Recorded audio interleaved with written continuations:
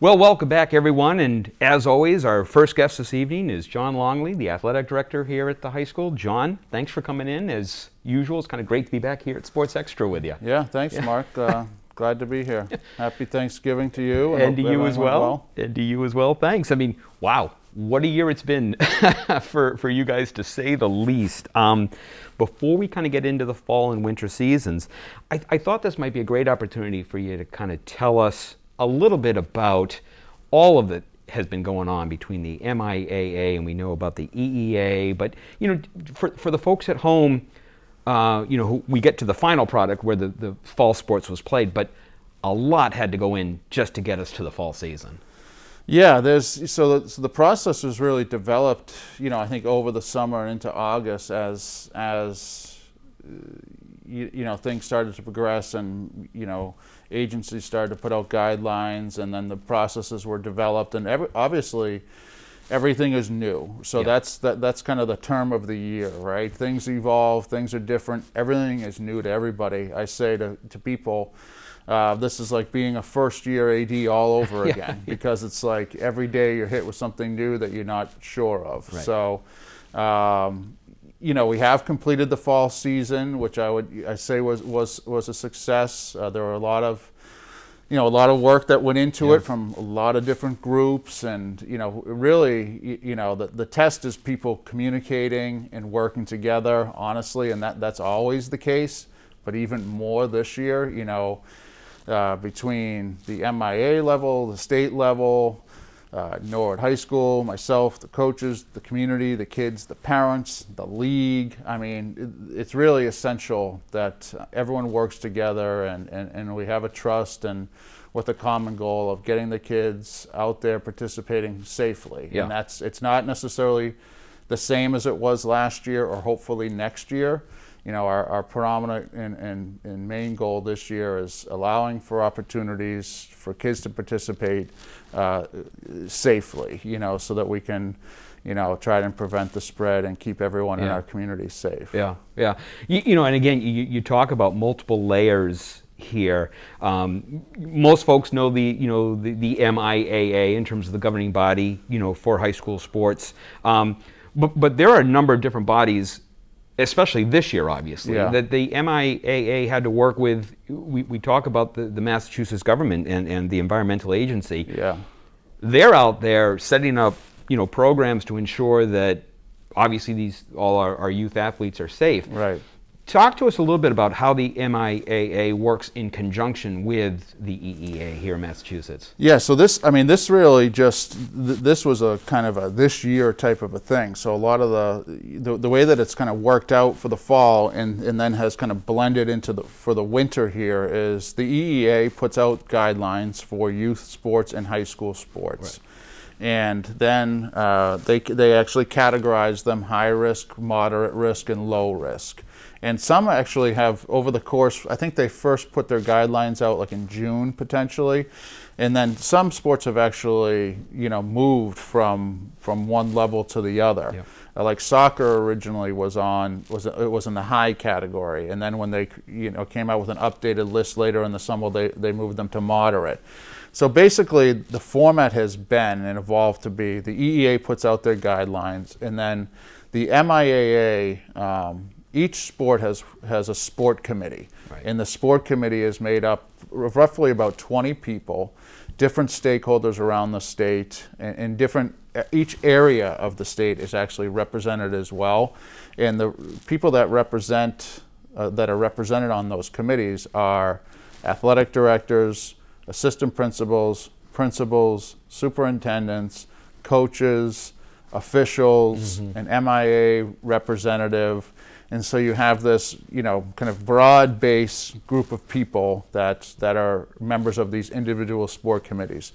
So the sport committees, and the time was kind of an essence, because the EEA has been waiting till pretty much the last minute to put out their guidelines, because they want the most information that they can have. Right. So then the sport committees have like less than a week or even a couple of days to review those guidelines and create modifications so that the sport can actually go.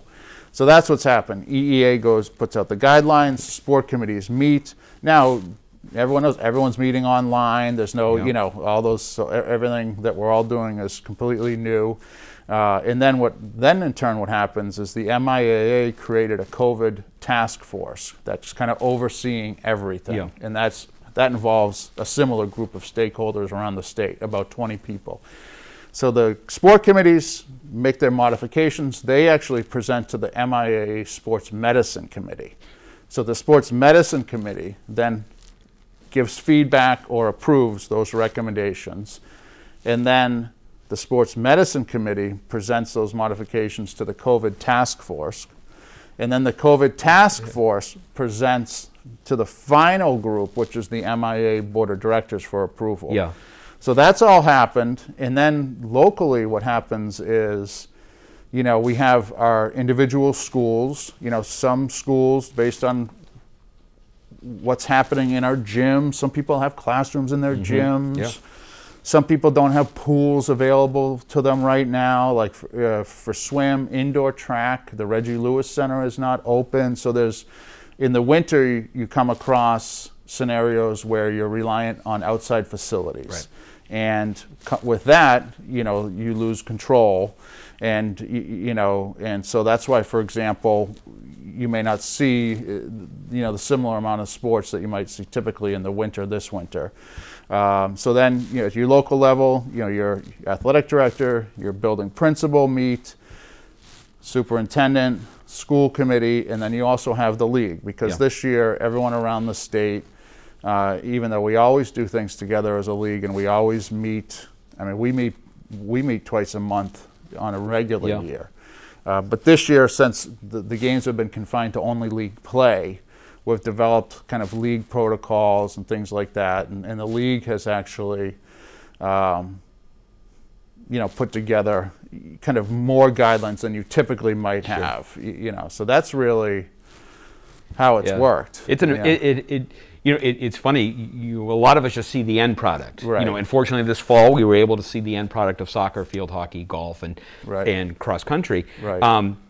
Just listening to that, and again, that's just probably just a quick little thumbnail of what goes on. The work that has gone on, you know, behind the scenes to get these young men and women back out on the fields and the courts this year has been, you know, unbelievable. What I find interesting, though, is, you know, again, for the MIAA, for example, they've just come out with their recommendations for the winter season. Right. That still, as you mentioned, that still has to kind of get that final blessing, as it were, from the TVL. Where does that stand in terms of adopting what has been proposed for our winter athletes this year? Yeah, so we're at, so a week ago Friday was the final approval, the Friday before Thanksgiving, from the MIA Board of Directors. Right. And then the TVL principals actually met, you know, we're also, you know, we were up against the holiday last week. So the TVL principals met last Tuesday, and they're actually meeting again today. So to kind of finalize their recommendations, you know, for the season.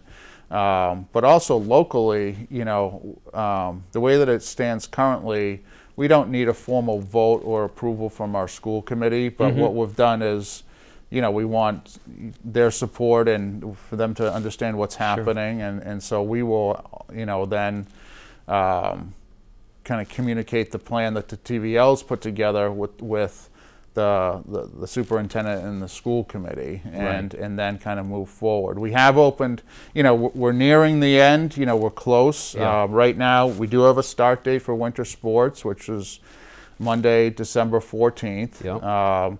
Registration has been open, and so that's open for the sports that we will be offering right now during the winter are boys and girls basketball, boys and girls ice hockey, co-ed swim, and gymnastics. So that registration is open. It's a quick turnaround. It's due next Wednesday, so we can process that. But everyone needs to get on, you know, Aspen Parent Portal and sign up. And so we'll be getting, you know, we've been having coaching meetings. We're going to have a sports information day for the kids next Wednesday. We're putting that together now so that we can answer any questions the kids have. We'll be setting up, you know, Google Classrooms with the teachers for that, with the coaches. So the schedule has put out, the games will begin after the new year, Okay. and it will follow a similar format to the fall. We'll try to play the same school in the same week. Yep. Do the home and home like we did in the fall. It's going to be more traditional in the sense that hockey is, we're not going to play all the games on the weekends like we did in the fall. Okay. Basketball will be, on your traditional Tuesday, Friday, and hockey will be on your traditional Wednesday, Saturday. Yep. We'll play, right up until February vacation. So actually, once we get back after the new year, Yeah. it's going to be pretty similar Right. to what we've seen in the past. The 2 days a week, Yep. Right up until February vacation. The MIAA did vote, to there's not going to be any tournaments Yeah. for the winter, so the season will just end. And so but I think once we get back from after the first of the year, it'll be, kind of typical to what we would Yep. be doing, Business as normal as normal can be. Yeah, that's unfortunately, great, we're yeah. not going to be able to do indoor track. Mm-hmm. That's going to be moved to the fall too, because the Reggie Lewis Center is not open, and there's just not a viable facility or way to host meets right Sure. now, Yep. based on the guidelines. And cheerleading, again, has not received approval from the EEA. Neither has wrestling right now. Those committees have recommended moving wrestling and cheerleading to the spring.